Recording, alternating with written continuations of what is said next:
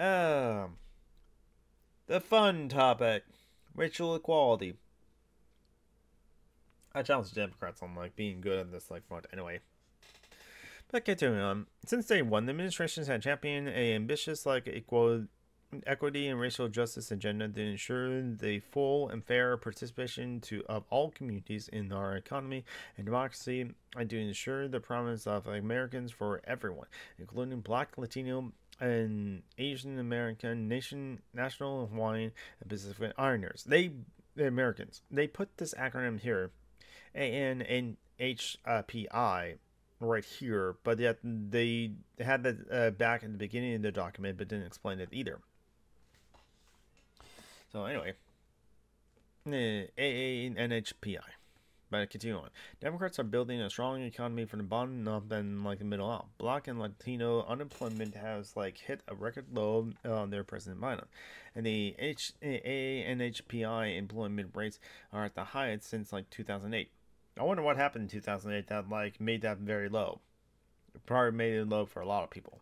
Continue on. Wages are high, raising faster than like prices, and the greatest gains have gone to like the low-paid workers. Prices are still too high. It feels like it's still too high. When people are used to like prices in one way, it feels like very high when like prices change from that and never go back. Again, what sets prices are the companies that control the production and control distribution of things. That's what sets the prices. It's not the market.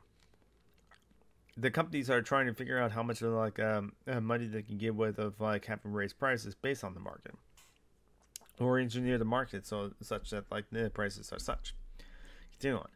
The ideal of like equal opportunity is the bedrock of American democracy, but our laws, public policies, and institutions too often and exacerbate disparities in like they deny equal opportunity to individuals and communities. President Biden signed two executive actions to change that, including by increasing access to federal contracting dollars,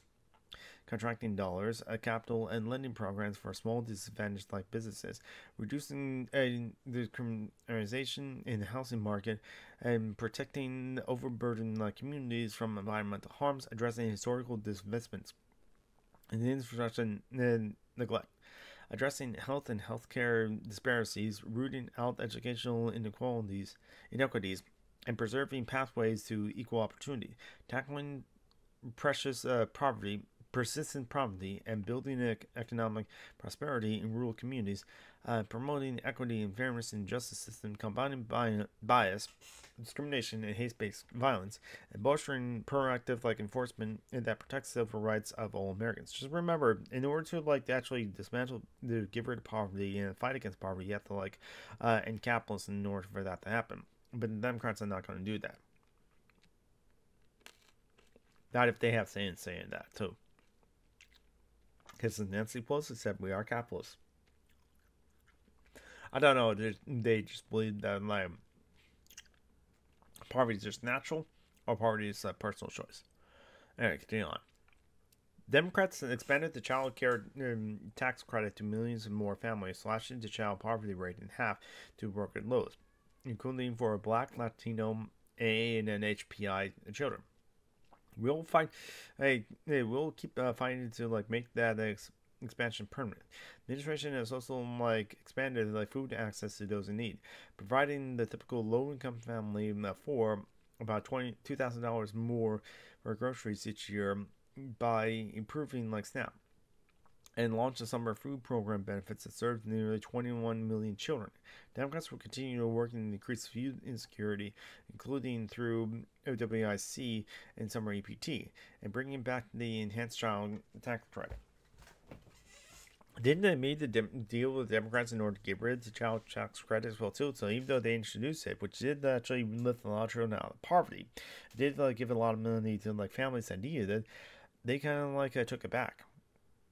And if they did manage to help a lot of families, low income families with the SNAP as well too,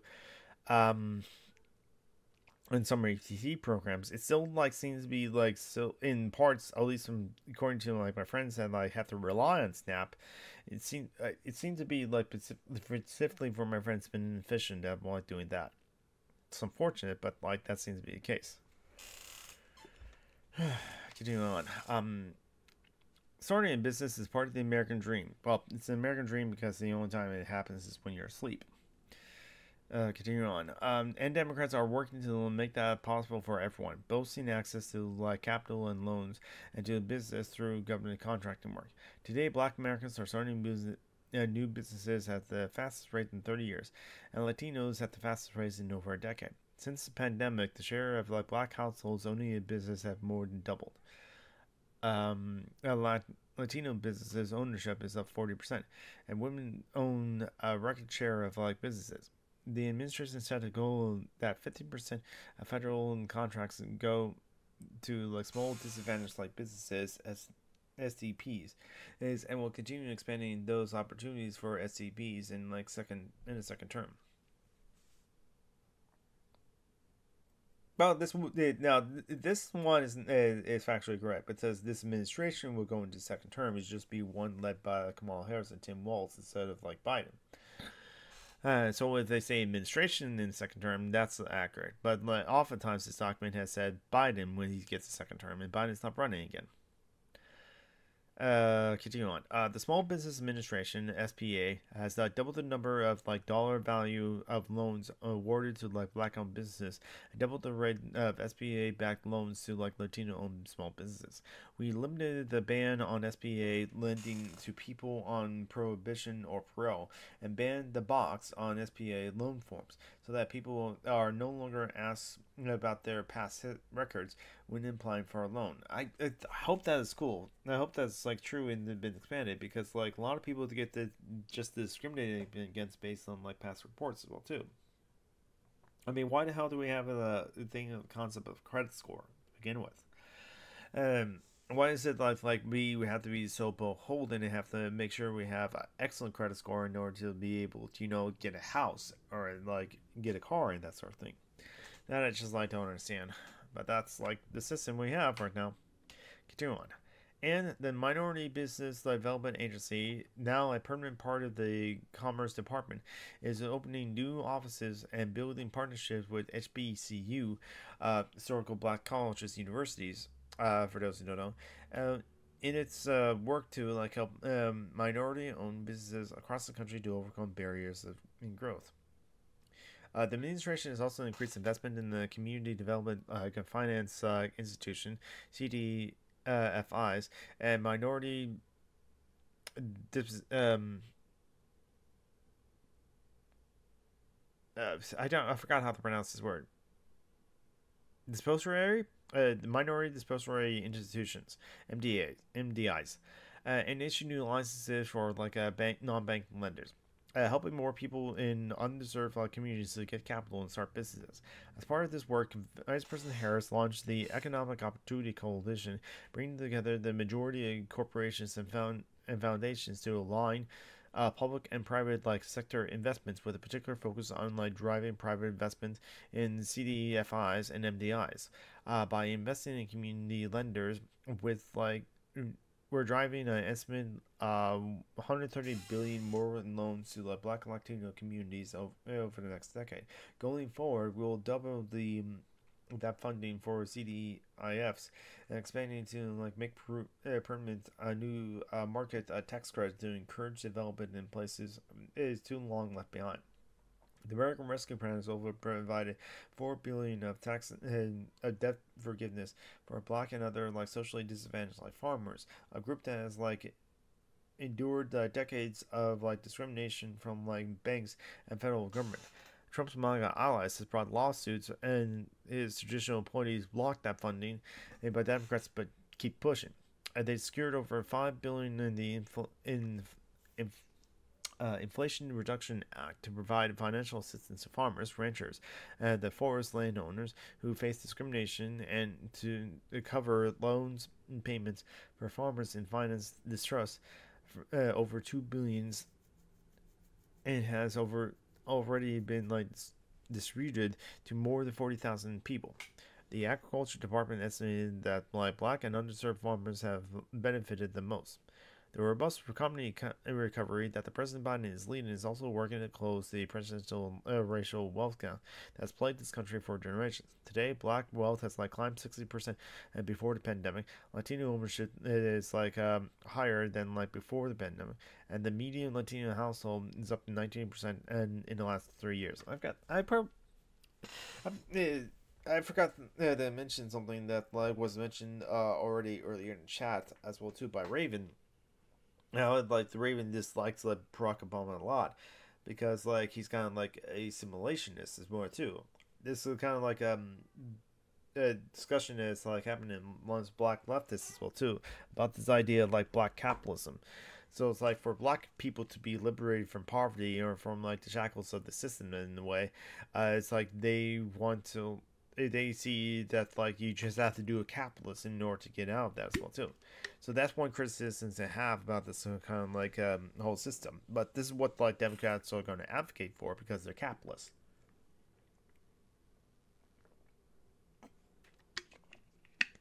Again, instead of working on the inherent problems with the system that keeps many people in poverty anyway, they just want to make tweaks in the system to improve the system, and so that more people are not impoverished as well too, or less poor, or but to continue to be continue the system as it is, working as it is.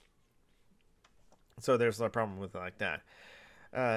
Again, it's just more women and black people CEOs as well too. They just want to include more people in the middle class instead of just getting rid of the class system altogether. But that's because they're capitalists and don't want to keep the class system as it is. Continue on. Home ownership is one of the most important ways that families can build wealth.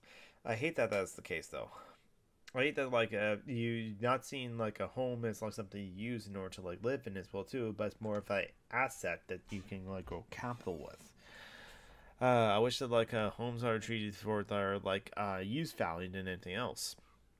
I mean, I guess it's a sign of wealth if you own a home as opposed to rent an apartment, but I don't think that. But if people want to just live in apartments and don't want to live houses, I think that should be fine too. But continue on.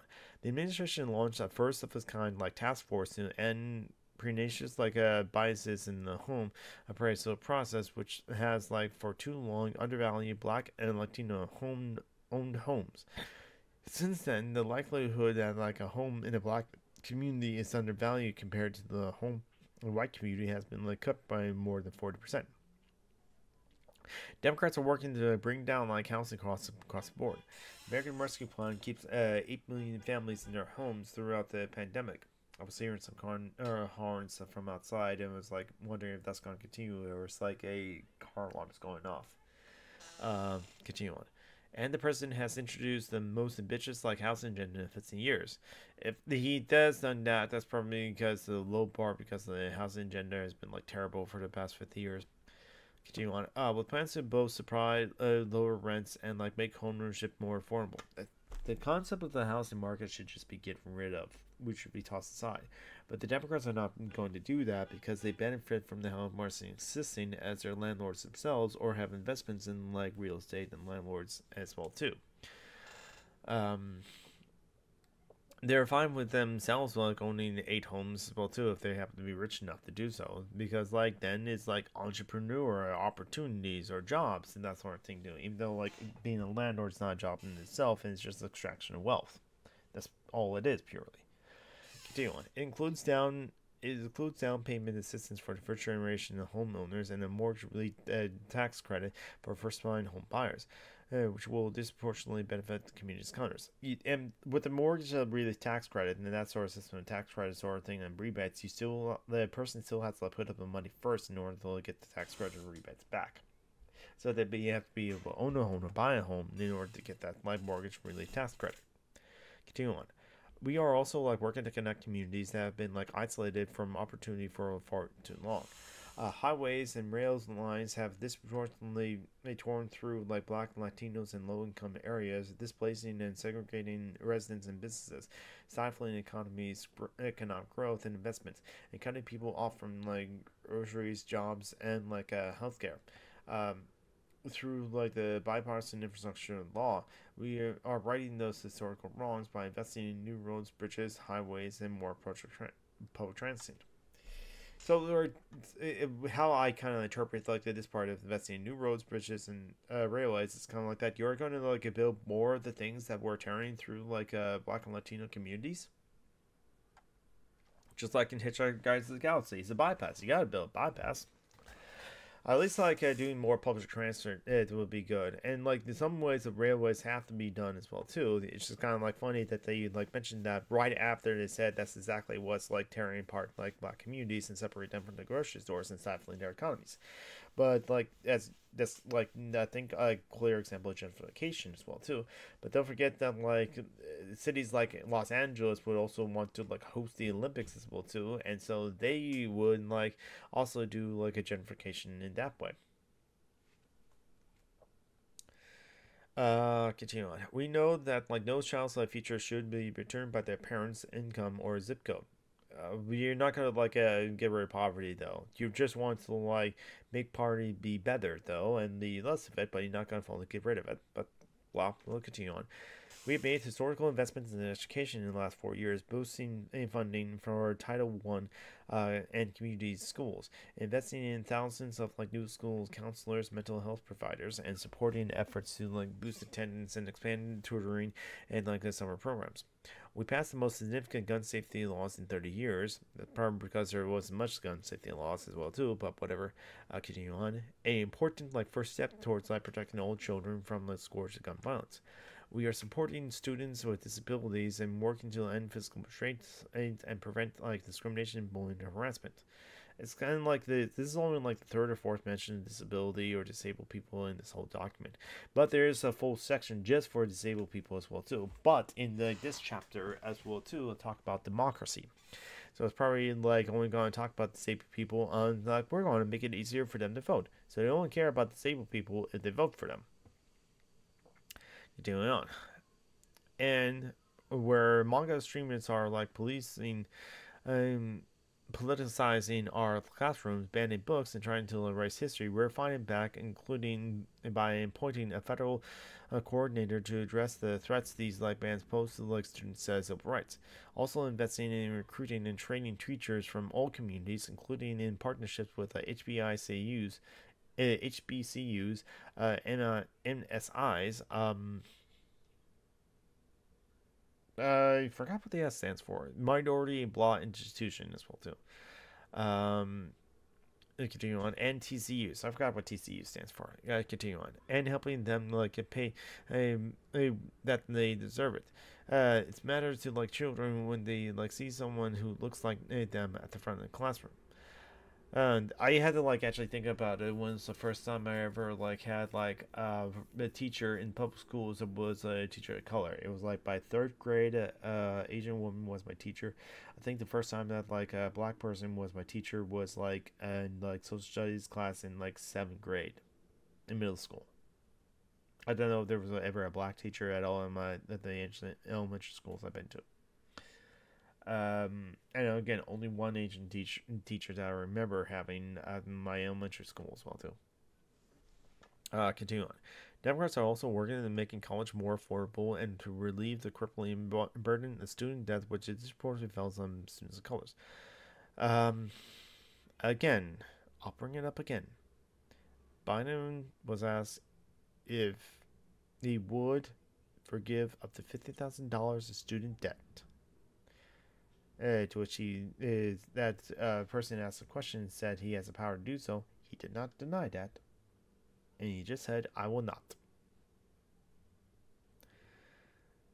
Continuing on, black students take on 85% more debt than like white peers, and both black and Latino borrowers are more likely to hold debt many years longer after graduation. deterring their dreams to buy a home, build a family, or start a business. That's why the president's actions to cancel 167 billions in student debts for nearly 5 million Americans and to raise repayments for millions others is such an important step in leveling the playing field for everyone. Yeah, they'll talk these numbers, and these numbers are true. I'm not going to doubt that, but they could have been a lot bigger. But they didn't chose not to do that because like they didn't want. I don't know what they want to do.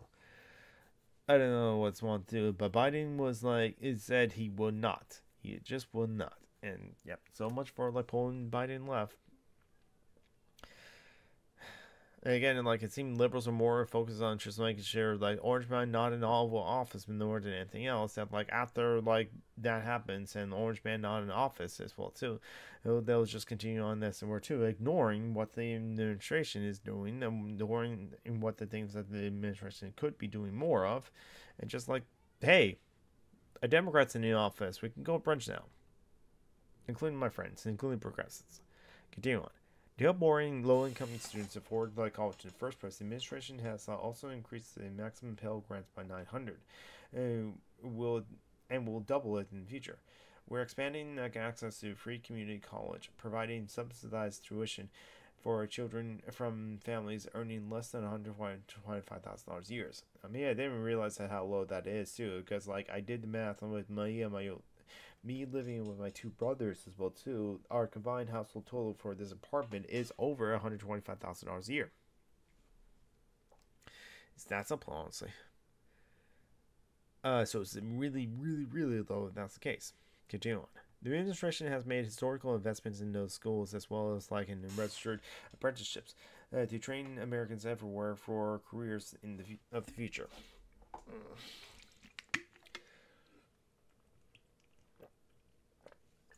It's 6:30 already. I'm going to try to look and finish up the section as well too, and see how many of my pages of the next section it is, and I might call it for the stream early as well too. I know others would try to push for say the 5-hour mark as well too, and other things as well too. But I was also late in starting my stream too, because so it's just Alchemy today went longer. But it was still a great show. I had a lot of fun having Necronomicon on. And I think I surprised John Brackman with Necronomicon coming on because he was preparing for Patreon show today. Continue on. Democrats also commit to ending generations of environmental injustices that have left communities of colors bearing the brunt of toxic pollution and climate change, decaying infrastructure and inherent concerns. Again, Michigan's water. I'm not sure if that's been fixed yet. Flint, Michigan is a primarily black city as well too. And yes, there is such a thing as a racist environmentalism, or racist, racist environmental justice. Well, too. Anyway, continue on. Administration is delivering on the Justice 40 initiative to deliver 40% of overall benefits of our investments into infrastructure, clean energy, and manufacturing investments to disadvantaged communities. Today, we're replacing every toxic lead pipe in the country, accelerating Superfund cleanups, cracking down on polluters that have poisoned their neighborhoods, air, water, soil, for too long. I mean, you could turn anything racist if you try hard enough, too. And it's not that hard here in the imperialist corporations of white supremacy in the United States of America. So, yeah. I think I have that as a command. Let's see. Let me see. WS. Yep.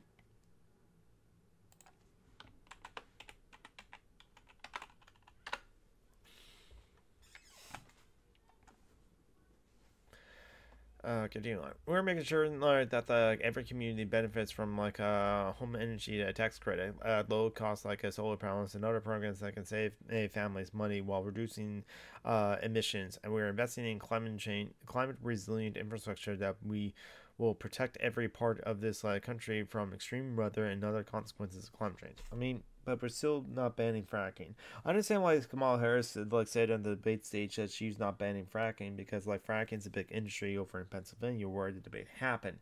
And in order to win Pennsylvania, she has to say that she's not going to ban fracking, and that's where too. It's still terrible that basically this planet's on fire, or the environment's on fire, or and like the environment is becoming increasingly more inhospitable for humans, is definitely for future generations. But like, yeah, it's like, so and I think that the surest thing for, no, granted, yeah. If everyone like stopped driving cars, or like live their lives without cars, or be able to cut cars out of their lives as much as possible, or like switch over to a plant-based diet as much as possible, that's like what is like individuals can do to be able to reduce their carbon footprint and their emissions as well too. But the biggest like thing that's like causing all the carbon emissions going into the atmosphere is not like individual people; it is corporations. So unless you get making more changes to like just get rid of the fossil fuel industry altogether, we're not going to fight climate change. Continue on. Democrats is also like keep fighting to address like disparities in healthcare and make sure every American has access to quality, affordable healthcare. You can do that by having Medicare for all for starters. But continuing. We continue to protect and the expand the Affordable Care Act, expanding coverage to like more Americans ever in history, and taking historical steps to lower the cost of prescription drugs, like capping insulin at $35 a month and prescription drugs at $2,000 a year for seniors. We will keep fighting to expand those like caps for every American. We will keep providing and pushing to provide Medicare-like coverage to people in states that have not expanded Medicaid. Oh, Medicaid-like coverages, well too.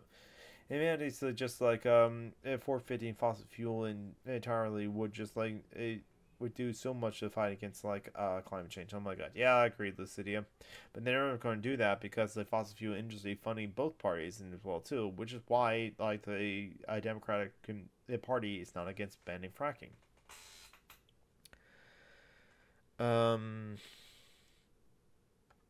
Oh yeah, I'm continuing the sentence. And make it easier for parents to keep children enrolled in Medicaid and CHIP. We'll defend all women's rights to reproductive health care, as highlighted above. We're tackling the crisis of maternal mortality, expanding Medicaid to cover women for a full year postpartum, and investing in diverse workforces to support pregnant and postpartum women. And we will address the disproportionate impact of infectious diseases, including HIV and hepatitis C, and expand to pre-ebbed at the end of the HIV epidemic. That'd be nice if that does happen, but it's like there's been a lot of progress on that as well too. So it's like not like if you get the HIV, you are gonna get AIDS, and even if you and it being like HVI, if you just like take the medications, you'll be like have a reduce your viral load significantly. So there's been strides in like protecting that. Having HIV is not the death sentence in once. Continue on. We have a long way to go to realize the full promise of Americans, but we are committed as a party to continue to work to build a nation where all people are not only created equal, but treated equal throughout their lives. To determine how best to right historical wrongs, Democrats support Congress as executing a study of reparations for continuing impacts of slavery. Well, that's at least something. At least they finally mentioned reparations as well too. Because yeah, this is something that we should think about. We also have to do reparations, or at least honor the fucking treaties to the indigenous people as well too. But reparations to the people who continue being impacted by slavery, yes, it absolutely needs to happen too. Continue on. Trump's vision of America is very different. At present, he shortchanged black-owned businesses when it was time to have COVID relief funds. I mean, he shortchanged everyone, but he did shortchange black-owned businesses, I'm sure. Continuing, his tax law benefited wealthy white Americans and over everyone else. Unemployment rates soared during his presidency for people of color, while he tried to cut healthcare, affordable housing, and social security. He did do all that, yeah. That was terrible, and even in the national budgets, those were a very, very, very, very small percentage of the national budget anyway, because we don't robustly fund those things at all. Continue on. Okay, so they forgot to put a space in this period as well too, but that's fine. Hey, because that sort of thing that actually even Microsoft would be able to catch. But it's fine. It's a 55. It is a 92-page document. Continue on. As a real estate developer, he was like sued for race-based like housing discrimination and systematic violations of the Fair Housing Act, engaging in long-standing racial segregation and discrimination in properties they owned and operated. And yet there are people still to this day, I bet there's people still to this day ask like, how is Donald Trump racist? How is Donald Trump a white supremacist? There you go.